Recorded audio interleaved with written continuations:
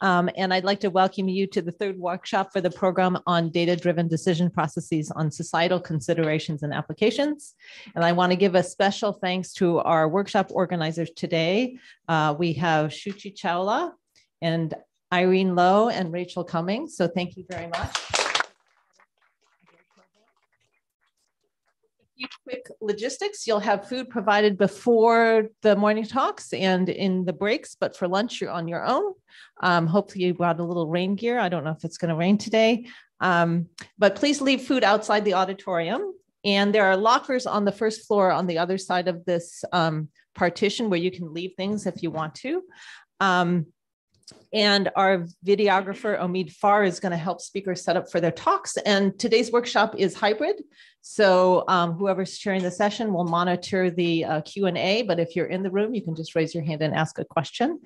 And finally, I want to give a special thanks to Ashley Hassan for handling all the logistics for the workshop, including the accommodations for many of our out-of-town visitors. So I'm going to hand it over to the capable hands of Irene, who will introduce you to the workshop. Thank you. Well, thank you everyone for being here and for your patience as we work through the technical difficulties. We are super excited for the program that we have prepared for this week. Just to give you a little heads up for where we're going, today we're going to see a bunch of talks generally in the topic of privacy, tomorrow generally in civic participation and districting, and on Wednesday and Thursday we'll see talks on fairness, interpretability, and applications particularly to healthcare. So we're really excited for all the speakers. In addition, we also have a couple of special afternoon sessions. So today we are going to have a panel in the afternoon on bridging from academia to practice, particularly in public sector and nonprofit settings. Tomorrow we will have a poster session where a lot of students and postdocs and other researchers have submitted some really exciting posters. So we encourage you to participate. You can go upstairs to the second floor. Going back to the panel, we will have an opportunity for people to submit questions. So we do ask that you please submit questions to us ahead of the panel. So the panel will be at 4. So if you can submit your questions by about 2 o'clock, that will be great. I'll shortly after, in one of the breaks, put up the email to which you can submit your questions on the whiteboard. So just email them in and our moderator, Vahide, will look at those ahead of time and select some to ask.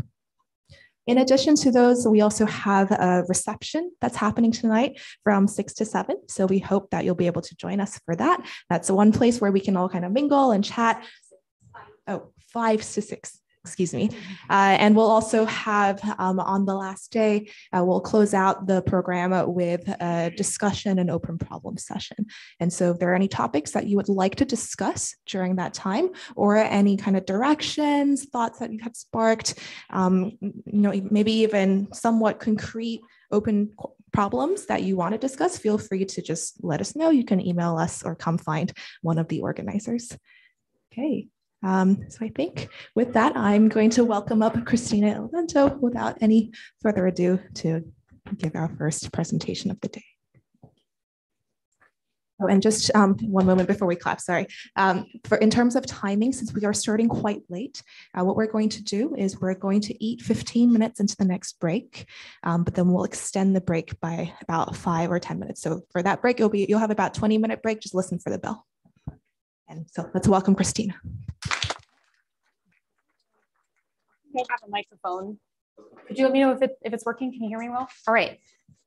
Thank you so much for the introduction. Again, I'm Christina Ilvento. I am the product lead for measurement in the Privacy Sandbox at Google. And I want to say a huge thank you to the organizers for inviting me to this workshop. I find these types of workshops really energizing, the intersection of industry and academia. It really allows me to wear both of my hats in one talk, which is very exciting for me. And what I'm hoping to kind of chat about for about the next hour, although Irene, please, wave hands if I need to wrap it up sooner, is how we're approaching privacy safe measurement on the web and some of the open questions that we're running into in our work in the Privacy Sandbox. So as a quick overview, I'll start with what is the Privacy Sandbox? Why are we doing this?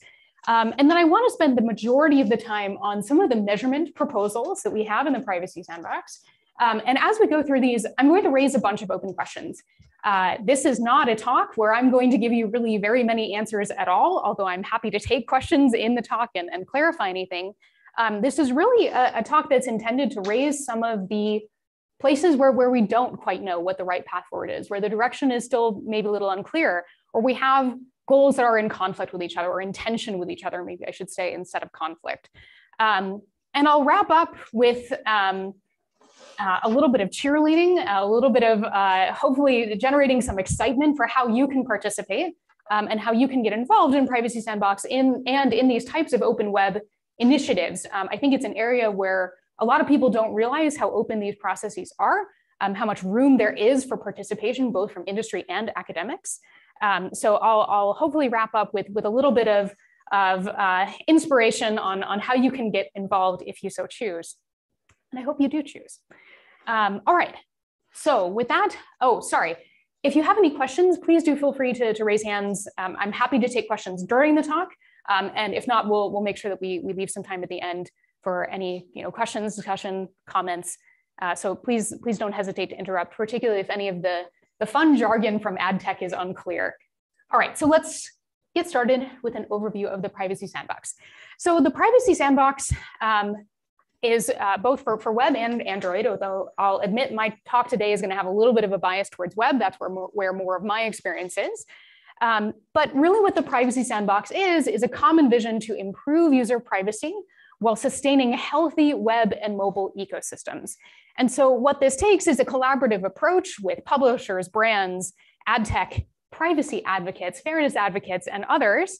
And so what is the Privacy Sandbox? Well, the Privacy Sandbox is really a set of common technology proposals across web and apps for critical advertising use cases that support the open web, particularly things like ads measurement and improving ads relevance. And as just a quick reminder, I work most on the measurement side, so we're going to be talking largely about measurement today, although happy to answer questions about relevance if they come up, or to kind of point you in the right direction. So the Privacy Sandbox for the web right now is available for testing through Chrome Origin trials, and we expect to have this available for testing in a beta for Android soon. So I've said, maybe this feels a little bit corporate-y, a little bit like, here is our motivation for this wonderful project. But really, I think if you're wondering kind of why care about this at all, other than, it's kind of fun to work on things related to privacy, really the underlying motivation for Privacy Sandbox when Privacy Sandbox started several years ago was concerns about cross-site tracking. And I expect if you've heard about Privacy Sandbox before, it's probably in the context of Chrome deprecating third-party cookies. But I think it's really a broader mission than that.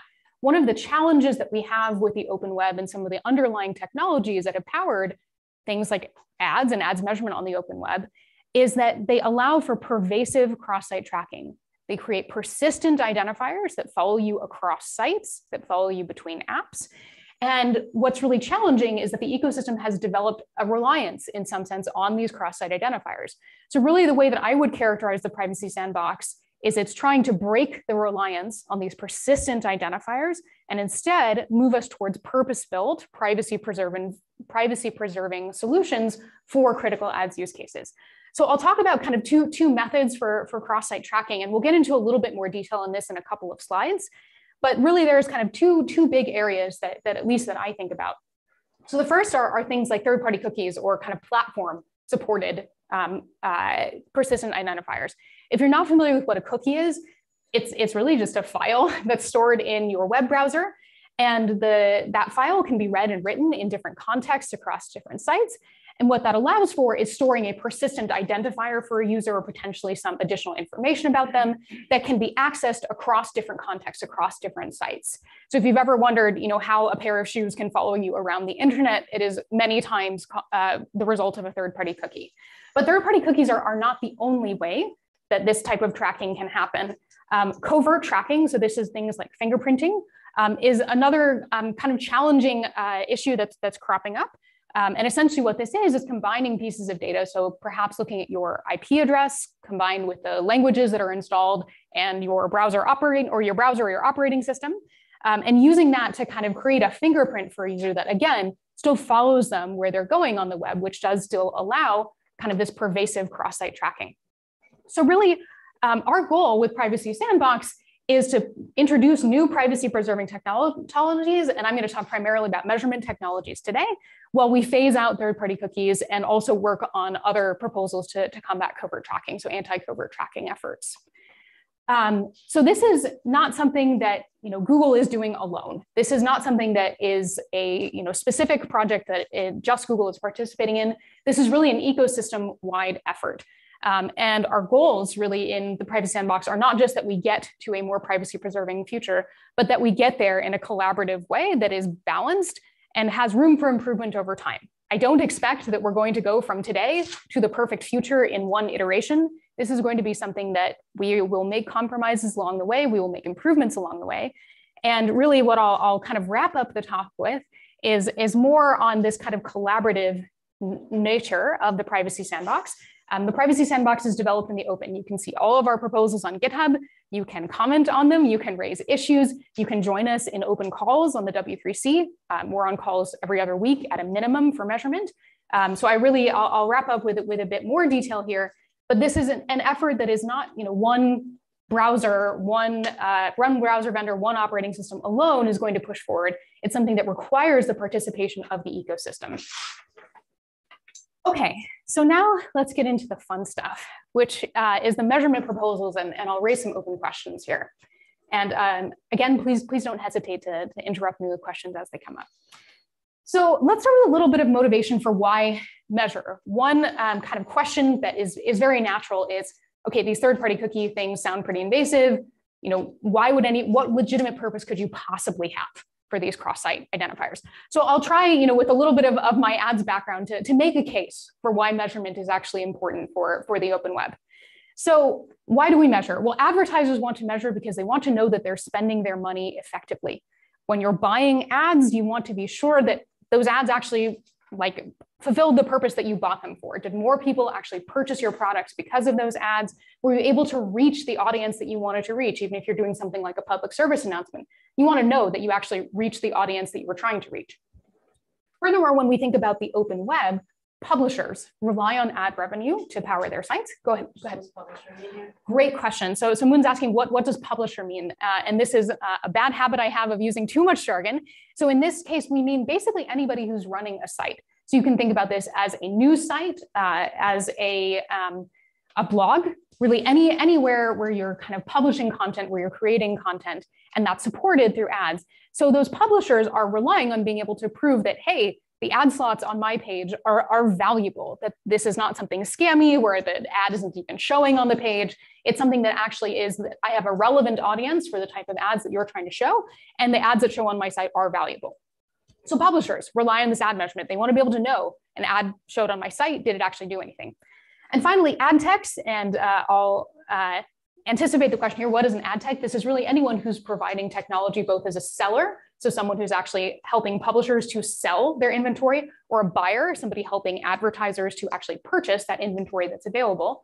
So all of these ad tech companies also want to optimize and improve their ad performance. They're not interested in showing ads that you don't actually want to see, that you won't engage with, that don't actually drive value. So measurement actually fulfills kind of like a nice virtuous cycle here, where if you're able to measure the performance of ads, you're able to actually show better ads and power more of the open web more efficiently. So some of the example use cases that we have in measurement are really, you can kind of boil them down to reporting and optimization. So oftentimes you want to be able to publish a report, how much, what type of return did I actually get on my ad spend? So how many dollars in purchases did I drive?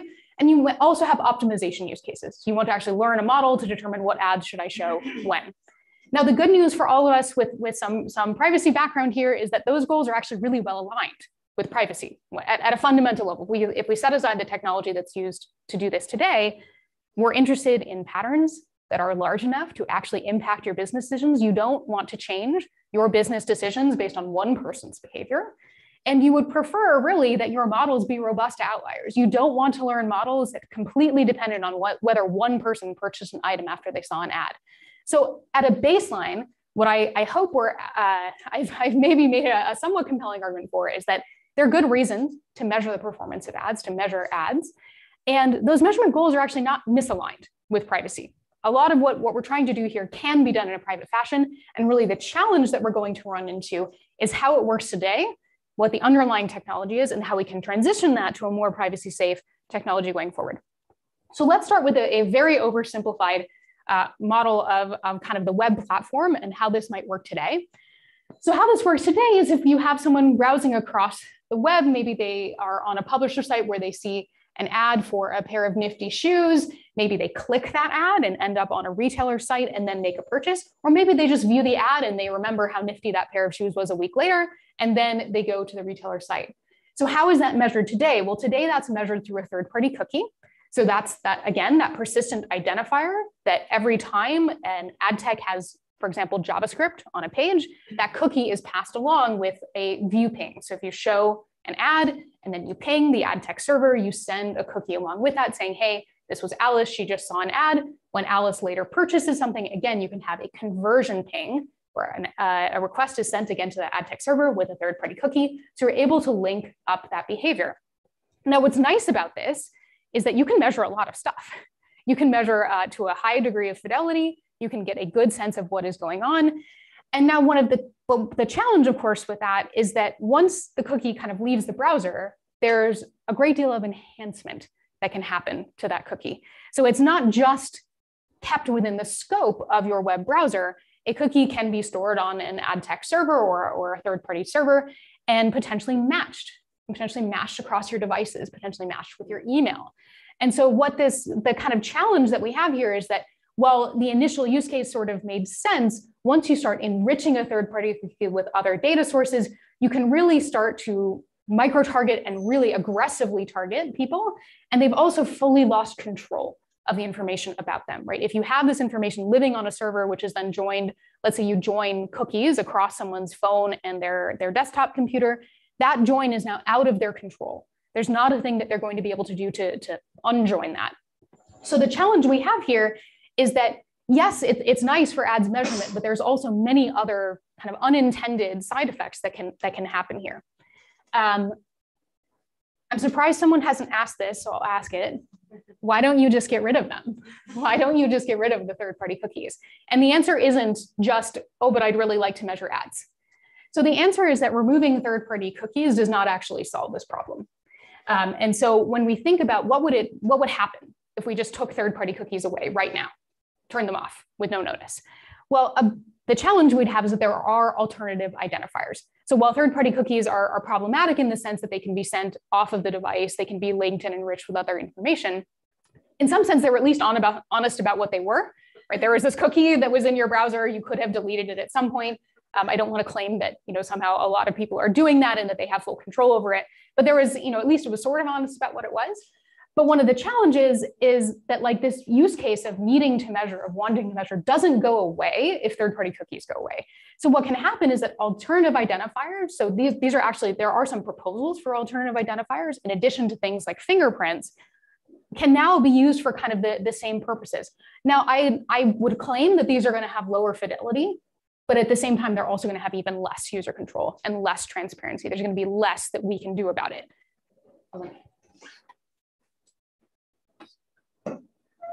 I'm not exactly sure how to articulate my question, but go for it. It seems like there's a tension between what you've just said and what you said a second ago, which was that measurement, the problem of measurement for ads and what we need to power the ad ecosystem is in line with privacy.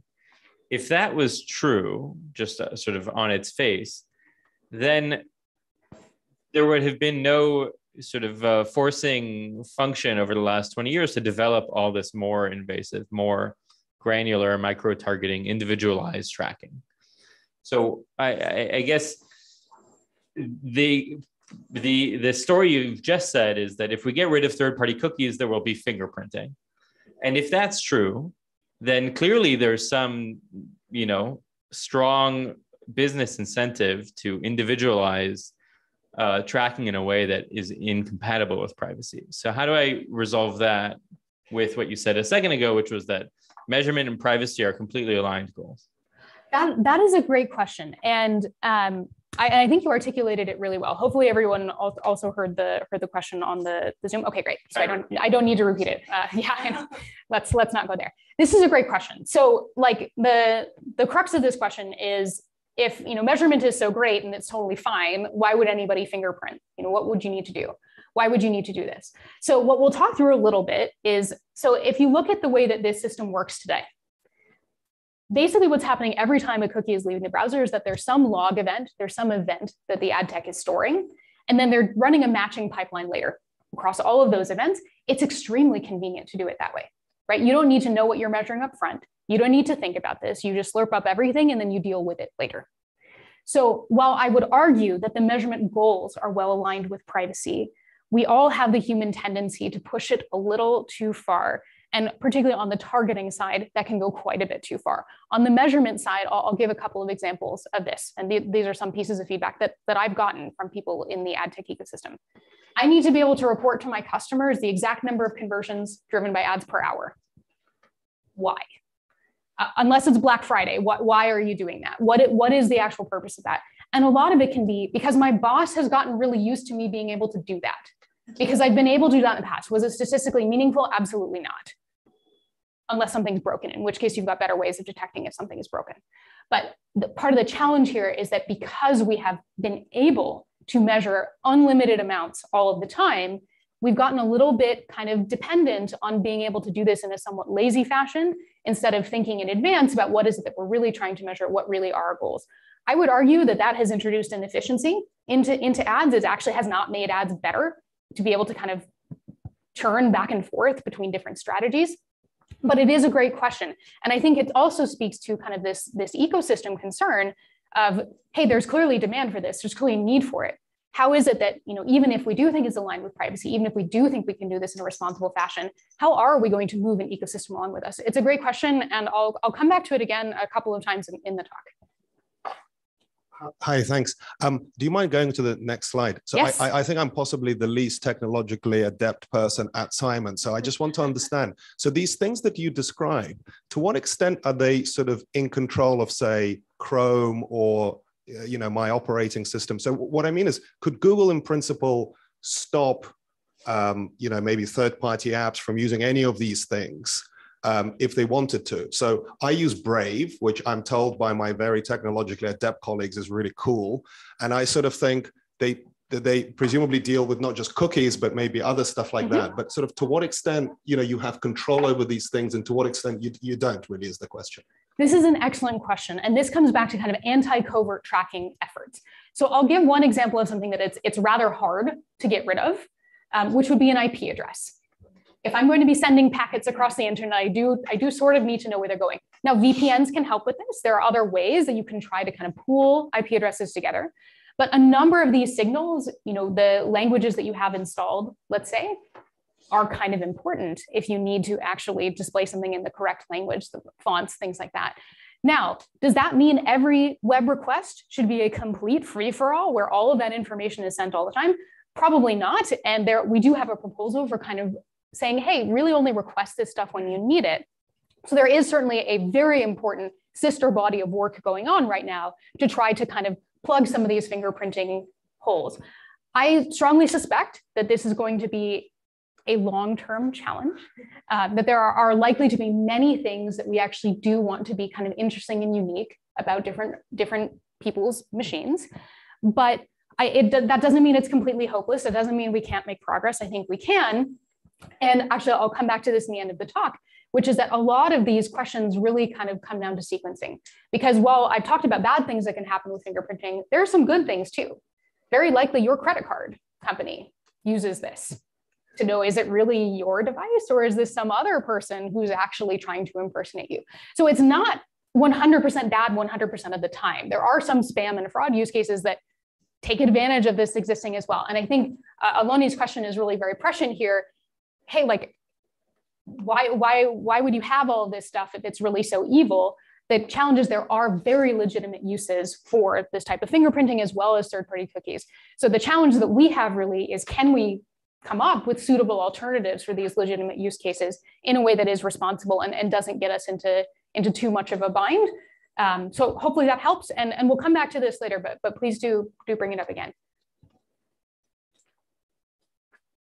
Hello, I have a question that maybe is very obvious to sort of privacy people, but can you just elaborate a little bit more on like the harms of the status quo? Is it that like if you're collecting very granular data on everything, you're very susceptible to data breaches? Like, can you just elaborate that on a little bit? What a great question. And I strongly suspect in some of the talks on fairness later this week, someone will give a more eloquent answer than I'm about to give. So maybe let me give an example of cross-device. You have maybe a work phone, a phone that's provided by your work. You have a personal computer. And let's imagine you make the mistake of signing into a site once on your work phone with your personal email account. Someone can now match these two devices together. They know they both belong to you. Who has access to that? Do you know? Are you sure? Probably you don't. And the challenge is that a lot of this can be bought and sold. So a lot of this type of data can end up in places you did not expect it to end up. And that is really the challenge with these persistent identifiers, making it out of the device, right? Once it is sitting in someone's third-party server somewhere, it is very challenging to claw that back. And it is very easy to link that up with other data sets. So really, I would say that the primary concern here, beyond, I think we could certainly talk about the harms of kind of micro-targeted advertising. I'm not the most qualified to speak on that, but I think to me, really the biggest concern here is that you have this really juicy way of linking up someone's behavior potentially across many devices in a way that they have limited visibility into and control over. So that really puts the consumer, puts the user at a substantial disadvantage when someone comes back later and says, well, maybe your credit score should be lower because I see that you have this other device where you did this type of browsing. You're not going to have great visibility into that. That can be potentially very challenging. Great question. All right, so these are excellent questions. Thank you for asking them. I think where we had sort of left off was, hey, if we get rid of these third-party cookies, we're gonna have a tough time claiming that somehow we did some amazing thing for privacy all on its own if the whole ecosystem then just turns to fingerprinting. So what are we thinking about doing in the Privacy Sandbox? So what we're thinking about are purpose-built platform APIs to solve some of these use cases. I'm primarily going to talk about measurement, but there are also proposals for spam and abuse, for relevance, for things like federated login. And you can find all of that on privacysandbox.com. We have links for all of those proposals. And largely what we're kind of proposing to do here is instead of having a cookie, having a persistent identifier leave the device with every interaction with an ad, with every conversion, instead, we're proposing to do platform-mediated measurement, where we're linking up those events on the device. So let's look at this in a little bit more detail. I'm going to talk specifically about attribution reporting today. So that's attributing conversions to ads that the user previously saw. So essentially how this works is that when a user sees an ad or clicks an ad on a publisher site, the ad tech, so whoever served the ad, is going to register that event with the browser. They're going to say, hey, dear browser, I just served up an ad. Here's some information about it. Later, if the user actually engages with that advertiser site, maybe they make a purchase, the ad tech, again, is going to register a conversion with the browser and say, hey, browser, I just saw a conversion that might be relevant to one of my advertisers. I don't know if I've shown an ad before, but if I have, please match it.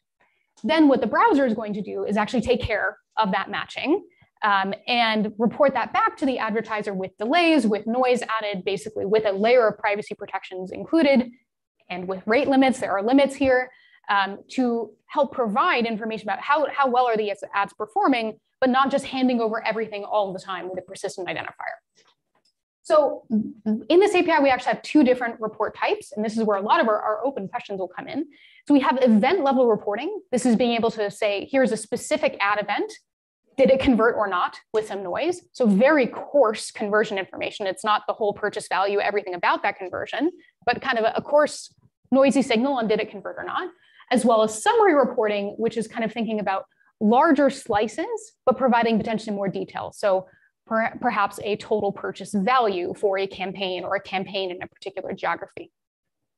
So let's have a quick look at event level reports before I raise some open questions on it. I realize we have kind of a mix of folks in the audience. So none of the specific things are terribly important on this slide. It's really the flow here that matters. So what the flow that essentially happens here is when there is an ad interaction, so an ad view or a click, the ad tech is going to register a source. And in this source, they're going to include an event ID. So this guy here is an event ID that's assumed to be a unique event ID. And they'll tell us how long they actually want this to stick around. This is in seconds, and I can't remember how long I made this for, but I think maybe 2 weeks. And then when a conversion happens, they will register a trigger. So they'll do a trigger registration to say, hey, this thing converted, and maybe it was a purchase conversion type. So there's a very coarse conversion type with some trigger data. I am glossing over many details that we try to provide to ad techs to let them prioritize different conversions.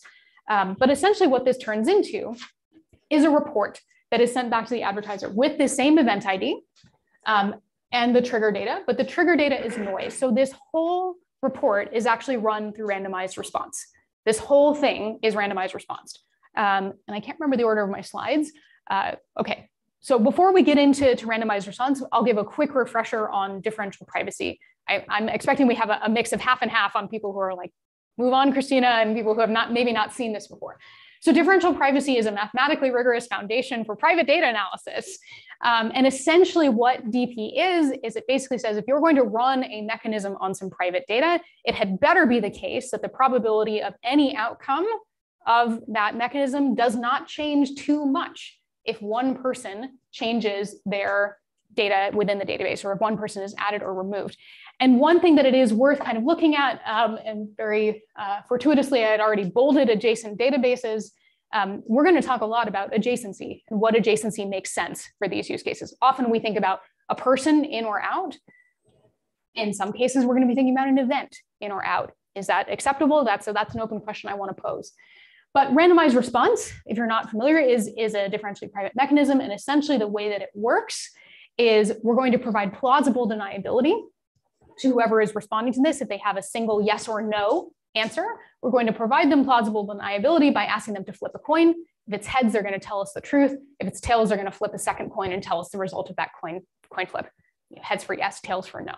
So what's nice about this is while randomized response is very simple, it's nice to explain to people. They kind of get, oh yeah, it's 50% probability this is just the outcome of a coin flip. Intuitively, it's nice to explain. It's also relatively straightforward to extend this to different privacy parameters. If you don't want a fair coin flip, you want to bias that coin flip. And you can also extend it to larger outcome spaces, which is in fact what we will need to do for our purposes.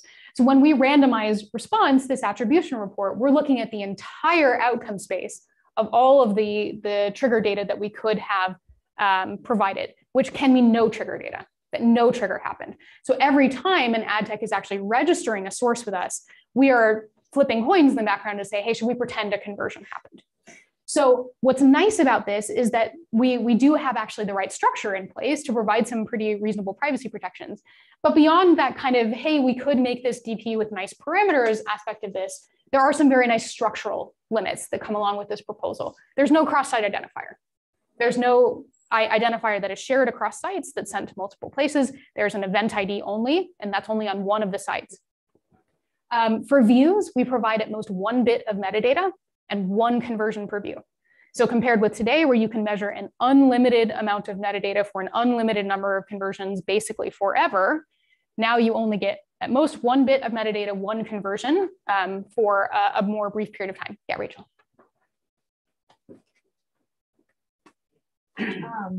What is the 1 bit that you get? Is it whether it was shown or not?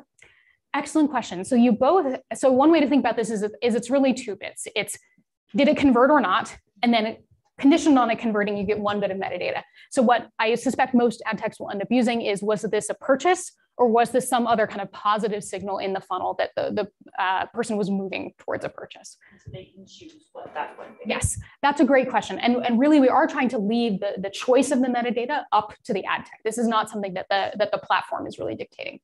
So for views, 1 bit of metadata, 1 conversion. For clicks, 3 bits of metadata, 3 conversion. So substantially more information for clicks, still much more limited than third-party cookies. But in this case, there was actually a user gesture. The user did in fact say, hey, like I saw this ad and cared about it enough to click on it, which is a substantially better signal. There's much more kind of natural rate limits that come along with clicks versus ad views, you might have scrolled past that ad, didn't even process it at all. So there are different limits there. We also have Christina, there's a question from the Zoom. Yeah. The question is, does all this assume the user is not regularly clearing cookies in history?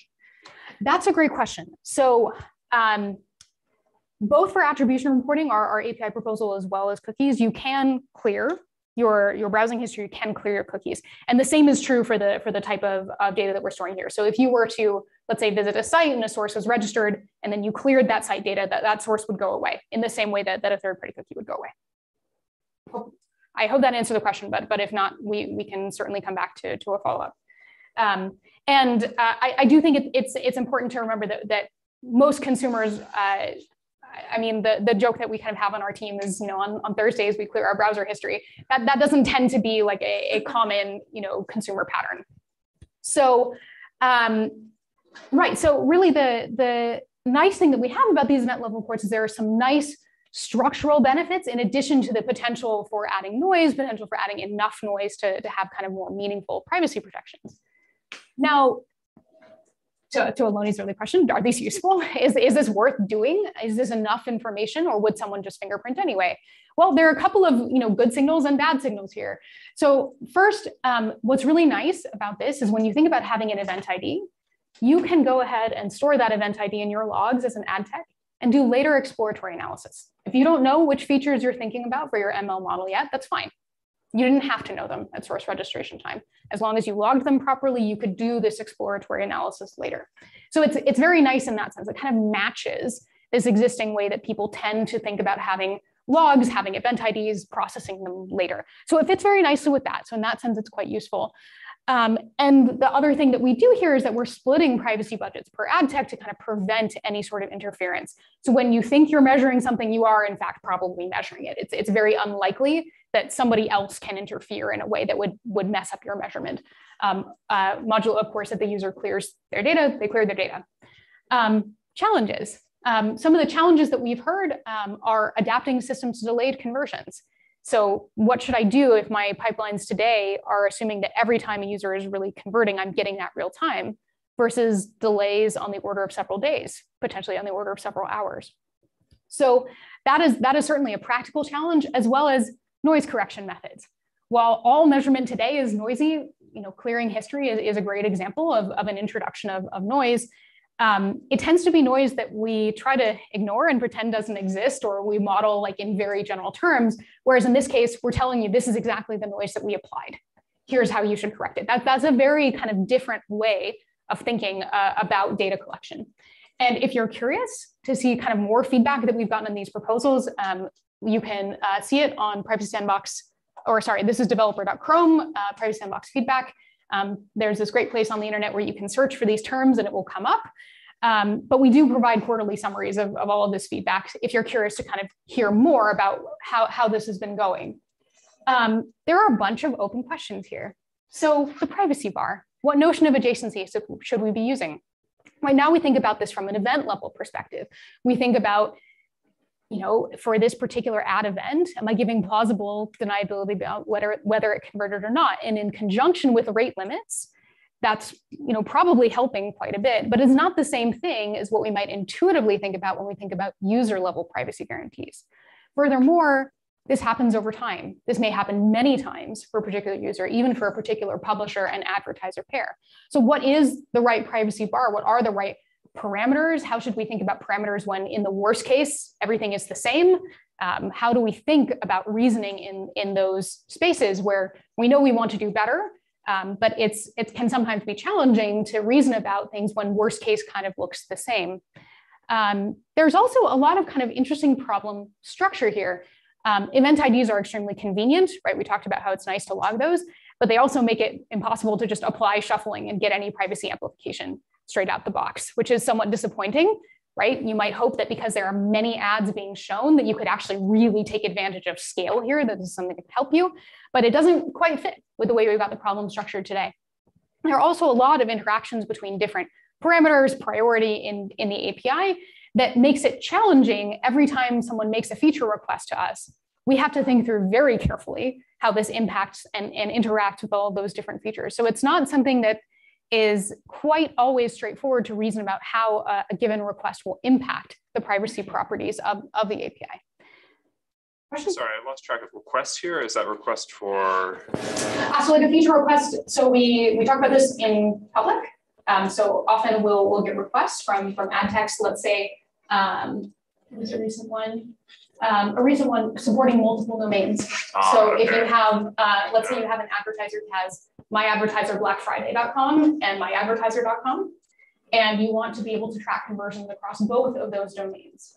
So those types of requests, is that a problem or not? Will that like allow linkage attacks or something? Okay. So those types of feature requests come up frequently, particularly when you have systems that are already built today that you're trying to retrofit. There are a lot of these corner cases that come up. There are a lot of these requests that, on the face of them, it's not an ad tech saying, hey, can you just give me all of the information right now? They're making actually a very legitimately structured request. They're not trying to like get away with anything. It is, but it's genuinely challenging for us to reason about how that interacts with other parameters. I think I'm quite a bit behind where I wanted to be time-wise. So I'm going to speed up just a tad and talk about aggregatable reports. So we just talked about event level, but not everything needs to be at the event level. We have pretty strict rate limits on event level. So in aggregate, you might also want to be able to basically produce tables like this. You want to be able to say, hey, for campaign 1, 2, 3, 4, how many purchases did I get? How many add to carts did I get? You might also want to do geography breakdowns. And what we allow you to do is actually register in your source and your trigger pieces of keys that allow you to build up. Perhaps this is campaign 1, 2, 3, 4, and this is category shirts, and let you build up these keys and actually do aggregated counts. One of the interesting things here that we have is that instead of doing all of this privacy accounting outside of the device, all of the kind of contribution bounding of making sure that you can't register too many reports for any given user for any given ad event is actually done on the device. So these cryptic values of, why would you add 32,000 to a campaign count? That's actually a scaled contribution. So we give you, I think, 65,000 basically sensitivity units for each individual ad event. And you can spend those basically in any way you like across all of the different things that you'd like to measure. Now, as a spoiler alert, this is really complicated for ad techs. We have not gotten overwhelmingly, oh my gosh, this is so simple and I know exactly what to do feedback. It tends to be an area where there's a lot of questions, understandably, because this is thinking about the problem in a very different way than you do it today. So I think to Aloni's question earlier, even if you can do a good job with this is very different than how you think about doing ads measurement today. This is a substantial shift in the way that you think about like what your data model is supposed to be, when you have to dictate it, and how you think about measuring different goals. So essentially what these reports look like, they're encrypted, and we send that we send encrypted reports back to the ad tech. The ad tech then batches those reports and processes them in a way where we are adding the appropriate amount of noise. And because we did all of that contribution bounding on browser, we basically get to add a constant amount of noise instead of having to do any fancy accounting off of the device, which turns out to be both convenient and sometimes frustrating. I'm going to skip over Laplace. I'm going to assume that if you are here, I'm seeing some nods. Okay, so we're using essentially Laplace noise for adding noise here. So what's nice about this, again, no cross-site ID. There's no kind of persistent identifier that's being used for the user. And we have this nice classic setting of I'm adding noise to aggregates. That's actually something we know how to do. And again, we have a lot of these structural limits in place. Now, of course, part of the challenge here is that while you can get high accuracy reports, it's very different than the way that you do it today. So you can get high accuracy reports. You can get like very expressive things like return on ad spend. It's possible to do that in this model. There's a great deal of flexibility, but it's not something that is intuitively obvious to most ad techs how to take advantage of it. And there are some legitimate challenges that come up with the way that we do this, one of them being key discovery. So imagine that you would like to count conversions per publisher. And so you include a publisher website, a URL, basically, in your aggregation keys. How do you figure out which of those URLs you're going to ask for counts for? that can actually be somewhat challenging because it's not like everyone, all the ad techs have like a list of all the publishers where they show ads and it's only those publishers on the list. It tends to be much more dynamic than that. So there are some legitimate challenges that come up here in addition to the kind of substantial shift from current practice. So I think I'll go ahead and skip this to get on to the even more open questions because I think this is a bit broader. So really a lot of the open questions that come up in these proposals are how do we reason about these structural protections, like a 30-day limit, 3 conversions per click, versus the more formal privacy protections. I'm running randomized response, what epsilon did I use? How do we think about the interaction between those things? How do we reason about kind of formal definitions when the worst case in the formal definition is actually really bad? And as a spoiler alert, if you have IP addresses coming along with your encrypted reports, your formal privacy parameter is pretty bad unless you're going to somehow be very confident that the ad tech didn't look at any IP addresses. So there's going to be a lot of challenges here where the structure can be quite good. We can have made a substantial step forward from third-party cookies, but we're not quite there in terms of being able to argue the whole system end-to-end is DP with a really small epsilon, right? Like that's not realistically where we are today and likely not where we're going to be in the short term. Another challenge there is, particularly once you're in this setting where maybe your epsilon is not great, you start to get an avalanche of feature requests. And if your epsilon is, already pretty bad, how much worse is it if you just, make it a little bit worse? And you end up in kind of this interesting question of you have to reason about privacy versus utility versus usability. Like it isn't even, I get bad results. It's just I can't even use the thing unless you give me some different feature. And thinking about things like debugging, fraud detection, a lot of these are not going to play nice with formal definitions of privacy. You will need something that says, hey, this is crashing or I'm getting really funky results at an important time of year. I need to figure out what the heck is going on. I have to be able to like break this thing open and see what's happening. So it becomes a very challenging setting to work in because at the same time, you want to kind of hold this privacy bar, but at the same time, you are really trying to make sure that you don't then make it so private that it becomes useless or so private that it competes very poorly with, or it seems on the face of it to compete very poorly with things like fingerprinting.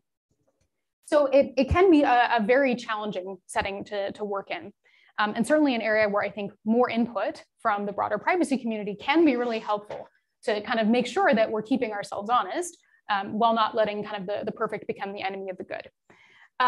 There are also questions about underlying technology choices, but I think given the kind of the focus of this workshop, there's also really a question about how these solutions can enable transparency and who they should enable transparency to. So if you think about third-party cookies, maybe you can tell that a third-party cookie was accessed, but you have no idea what's in it, and you don't know what happened to it after it left the device. On the flip side, if you have a platform API, there is potentially a lot more vehicle for transparency there than you might have had with third-party cookie, right? This is an API for attribution reporting. It has a structured notion of a source and a trigger. You know how many reports were sent. So there is great potential for transparency. I don't want to kid anybody into thinking that somehow you're going to show that report to a consumer and they're going to make an informed choice about whether they want to keep this API on, right? Like it's something where, yes, we can provide transparency, and certainly in relevance use cases where you might have a topics taxonomy, which is actually human readable, that may make more sense to have that transparency to the consumer, to the end user. For cases like measurement, which are very pervasive, transparency can be helpful, but helpful to whom? How should we make this available? And how can we help kind of enforce some norms about what level of measurement is or is not acceptable? Okay, so I'm at about the 5 minutes remaining mark, I think.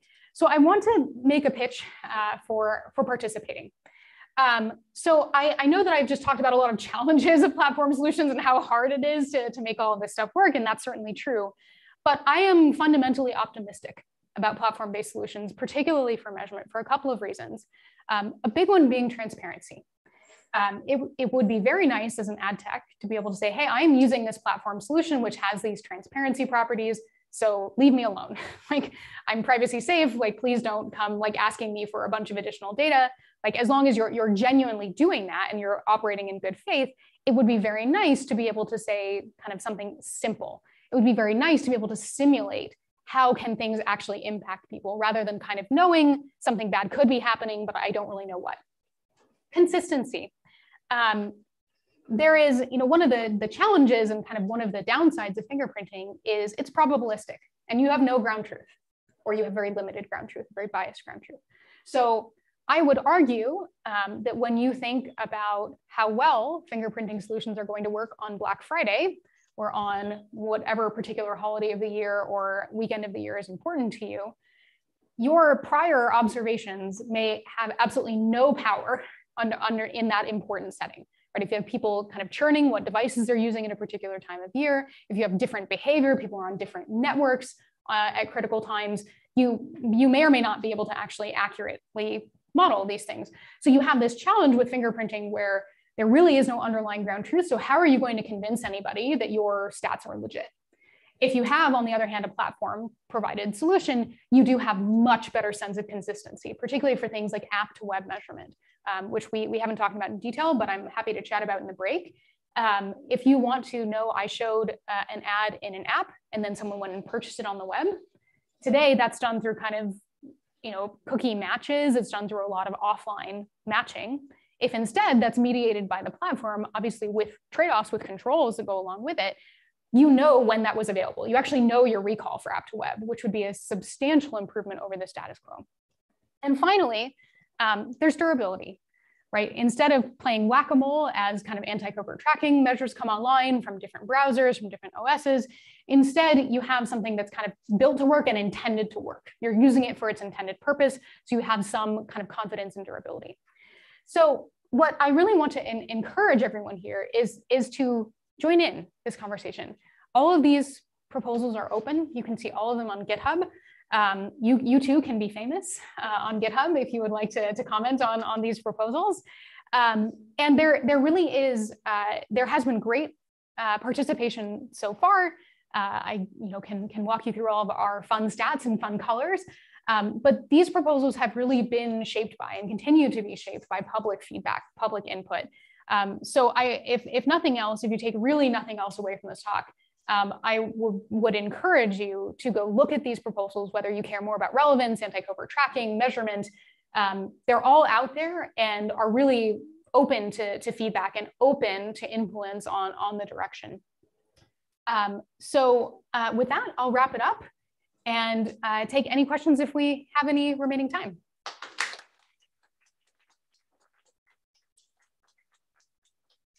Well, 5 minutes for questions. Please wait for the microphone if you have a question here, or also on Zoom, you can ask questions in the Q&A.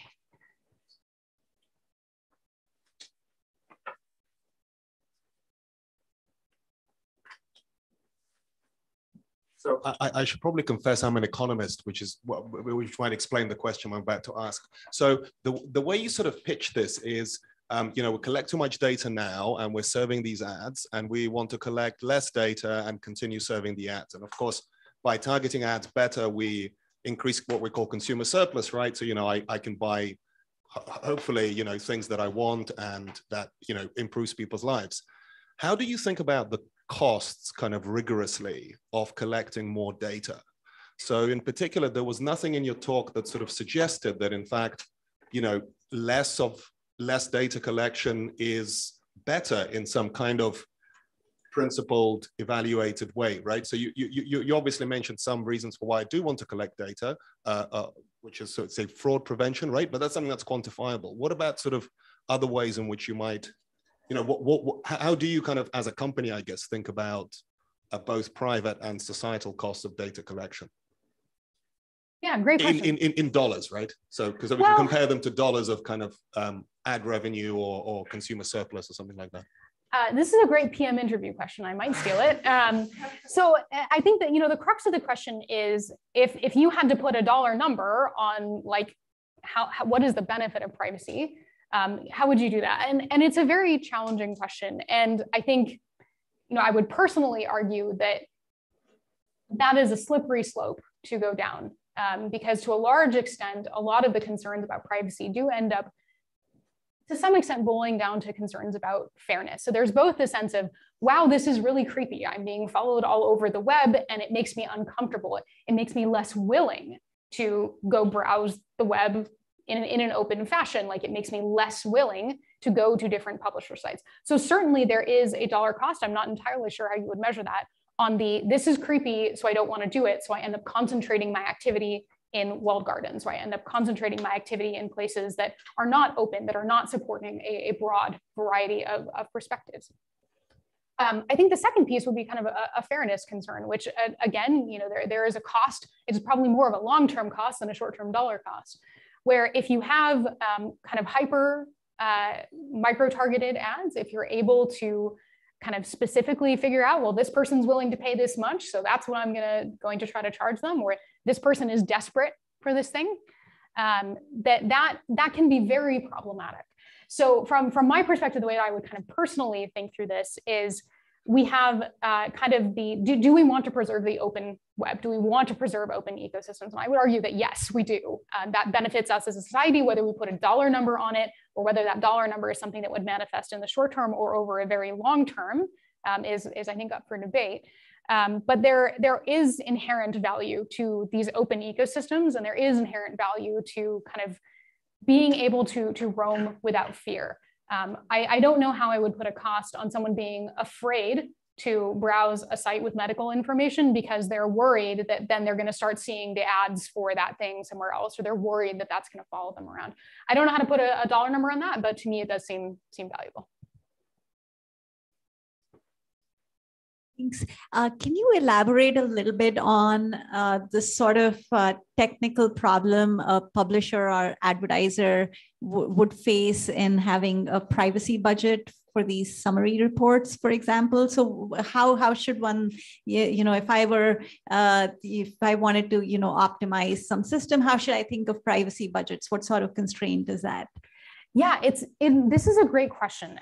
So there are a couple of ways this can manifest. One of the big ones is how many third parties do I work with, right? I might be working with several ad techs and several third parties to try to measure across the scope of all of the ads that I'm running. So that becomes immediately challenging, right? Like how do I split that up? To a large extent, we've dodged that by providing separate budgets. Is that great for privacy? I'm not going to argue that it is. But it does help in terms of that measurement consistency. But other challenges you can run into are, I think, a sense of, I used to be able to measure everything. I used to be able to look at my entire funnel over a very, very long period of time, where I could really follow a person all the way through their journey, let's say for purchasing insurance, which is not necessarily something that you do super quickly, but it's very high value, or purchasing tax software. So I think the challenge that you have here is really thinking about your goals as a company versus your goals of each campaign that you run, right? As an advertiser, you might have a upper funnel brand campaign just trying to help people know that you exist. Then you may have a much more targeted event campaign or a campaign that's targeted for kind of a specific segment of users. And what you may have thought about in the past is kind of because it was the all-you-can-eat buffet, you measure each one of these separately. They can all have their separate goals and there's no competition between them. Like the only competition between them was for budget dollars, which, by the way, they fought it out using their measurement results. So they're all used to kind of needing those results to make that case. So I think it really is the biggest challenge is thinking holistically about your goals as an organization and how you structure your budget that way. And I don't know that there is a simple or easy answer to that, right? If like how you should measure brand versus performance advertising when you're privacy budget constrained, I think would be a very interesting open question for what the right way to think about those two very different goals are and how to kind of allocate your budget between them. Well, the time for questions. Let's thank our speaker again. Back in about 20 minutes.